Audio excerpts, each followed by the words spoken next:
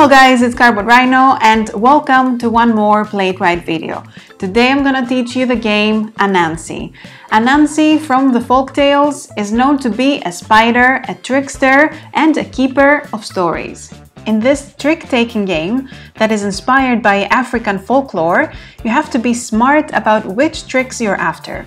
Each trick represents a story, but stories untold are not worth that much. So in this game, you have to match up your followers with your stories so to inspire them and gain the trickster's favor and a sweet bonus. So let's cut to the chase. Anansi is played over 3 rounds. To set up the game, you place the 36 follower cards with the uninspired side face up. This is the inspired, this is the uninspired face, as a supply deck. Next to it, you place the trickster bonus cards, separated by values 2, 4 and 7. Then you place 3 trump cards randomly in a horizontal line face up, setting up the trump display. Last, you shuffle all story cards and place them face down in the center of the table. At the beginning of each round, you draw the top 2 cards and place them below the corresponding trump card. The rest of the cards are dealt to the players depending on the player count. I have set up a game for 4 players, so each player gets 10 cards in hand.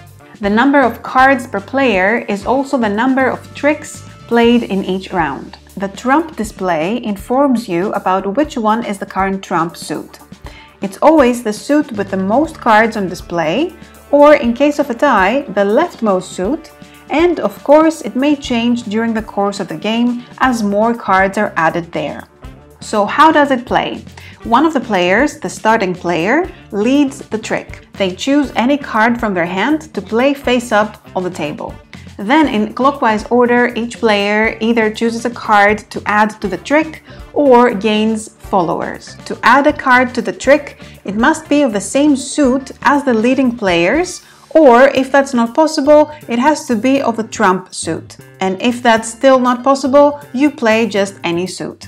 Instead of playing a card, you can instead gain followers. You play a story card in front of you, horizontally to indicate it's not part of the trick, and you take a number of followers equal to the followers icon on the card.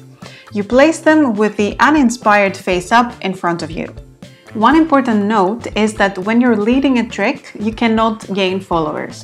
Also, in a 3 or 4 player game, only 1 player can gain followers per trick, and in a 5 player game, up to 2 players. When all players have played a card to the trick or have gained followers, then we resolve the trick. The rule is, if there are cards of a trump suit, the highest one wins the trick.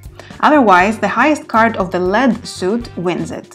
The winning player takes the trick and places it face down in front of them as a story stack. Each trick you win makes a separate stack. Then the player or players who chose to gain followers instead, they add the card plate to the trump display, and this may change the trump suit of the next trick. The winner of the trick is now the new starting player.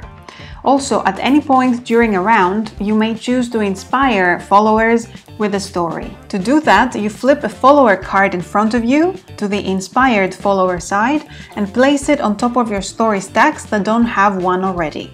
Only 1 follower can be on each story stack. And here's where it gets interesting, as in this game you need to balance your stories and your followers in the way I'll explain.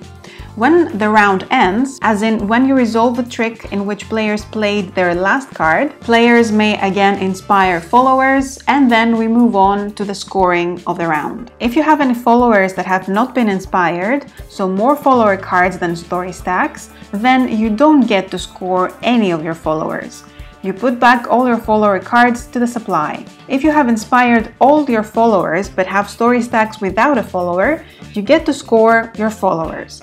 You take your follower cards of this round, set them aside, and each one of these will be worth 1 point at the end of the game. If you achieved perfect balance, as in exactly as many followers as story stacks, then you score the followers as before, and you also receive 1 trickster bonus card.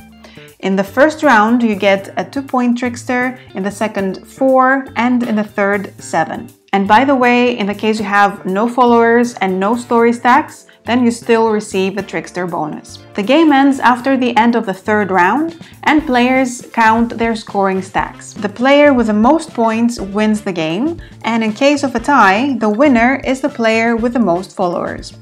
And this was Anansi. If you have any questions about the rules or about life, maybe you can ask me in the comments below. Thank you very much for watching. Thank you also for subscribing. There's lots of new videos coming, and I'll see you in the next one.